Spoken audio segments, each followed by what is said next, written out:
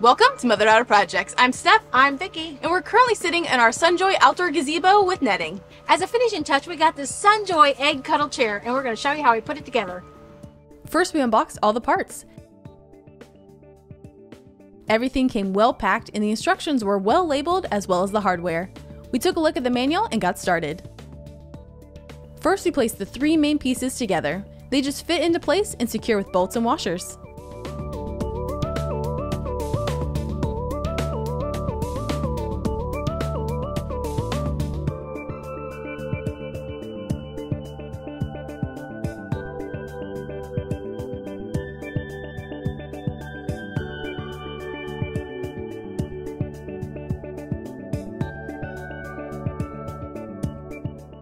Everything is tightened with 2 Allen wrenches, which were included. We stood the chair up and placed the bottom in the same manner. Then we secured the legs. Before getting started, we separated the hardware into individual containers labeled with the corresponding letter.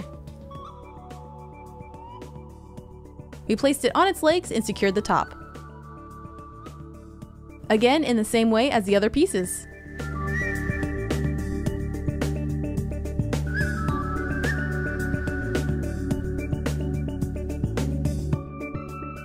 And then I put the cushions in place. Oh, it's so nice. And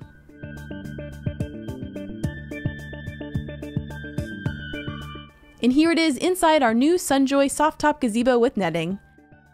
This is the perfect outdoor retreat space that is bug-free, but not greyhound-free, because I love having my dog around.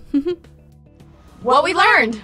Now, the assembly of this chair was super easy, but we only had one little problem, and that was with this little canopy up here. And we had a little trouble aligning it, so we just grabbed a couple of clamps, which held it in place where we were able to put the screws in.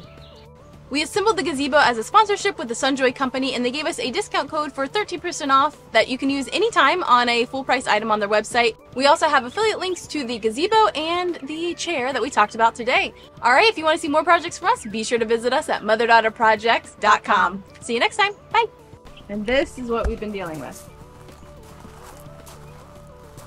She did this. She Can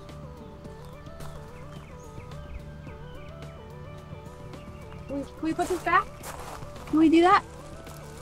There we go.